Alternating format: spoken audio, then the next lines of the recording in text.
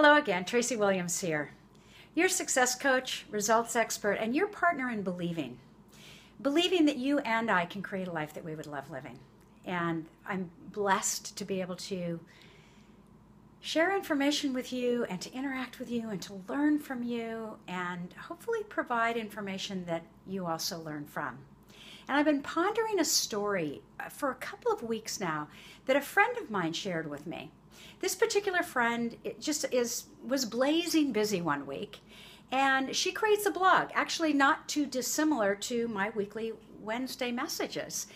And she was really blazing busy. She does her message on Fridays, not on Monday, and she only had a couple of minutes to write and to post the article, and she had to make a decision. Am I going to write and post something that might not be perfect, or do I skip it for this week? But she decided to write it because her clients, quite frankly, she gets a lot of great feedback and her clients love it, and she really felt that she would be, that it would be missed, by some if she didn't do it. And it was interesting because she blazed through it, she did it in a hurry, and within minutes of the posting, she noticed that someone had already liked it and someone else had shared it on Facebook. And I can imagine that she was like, phew, she was running out the door to a big event, and that once again, she has succeeded in serving her clients. And then when she got home, she opened her email, and there was an email from someone that had informed her that the content of her blog was okay, but it seemed to not have as much thought put into it as her blogs generally do. And that, by the way, there's a couple of typos. And she was kind of devastated by that in a way. It was like, my gosh, maybe I shouldn't have taken that action. And then she realized something that both of us believe and teach is that we have to take action, even if it's imperfect action. If we're going to move in the direction of our dream, we have to take massive imperfect action. But the reason that this story stuck with me is that I started thinking about what is it that we focus on? What's it that I focus on during the course of the day? What is it that you focus on during the course of the day? Several people had shared the blog so that I know that those people, she knew that those people were focused on the core message, that were focused on the wisdom that was being delivered. However, the individual that seemed to be caught up in the fact that there were typos was focused on what was wrong with the blog post. Now I ask you this, which of my friends' readers do you think is attracting into their life more of what they want? And which of those readers is attracting more of what they don't want?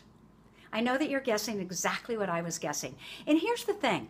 I'm also guessing that individual that was focused on the content maybe not being as well thought out, or focused on the fact that there were a few typos in it, really felt that she was serving, really believed that from her heart that it was her position, that constructive criticism would serve my friend in her future endeavors.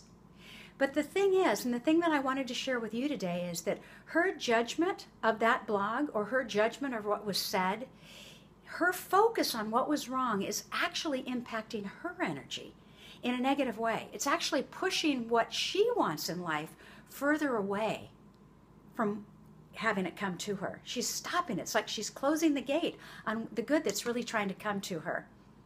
And that's true for all of us. So this week, I would like to invite you to take your cell phone and set it for every hour that you're awake. You can do, I would love it if you would do it for a week, but if you want to try it for a day, try it for a couple of days, literally set it for every hour of your waking hours.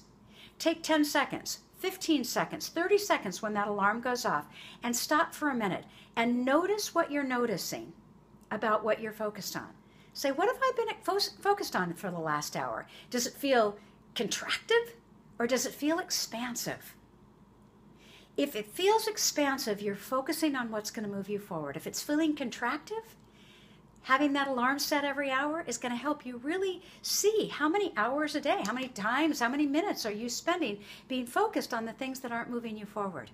And as we become more aware, we then can shift those things, because awareness is the first step in shifting it. You might be surprised at how much time you're spending focused on stuff that seems benign, and yet in actuality, like what this woman was focused on, is actually pushing her good away. So the great news is that once we are aware of a habit, we can start to shift it. So by going through this exercise, you're going to start to be aware of what your habits of thinking are, and then we can start to shift them, because habits can be changed.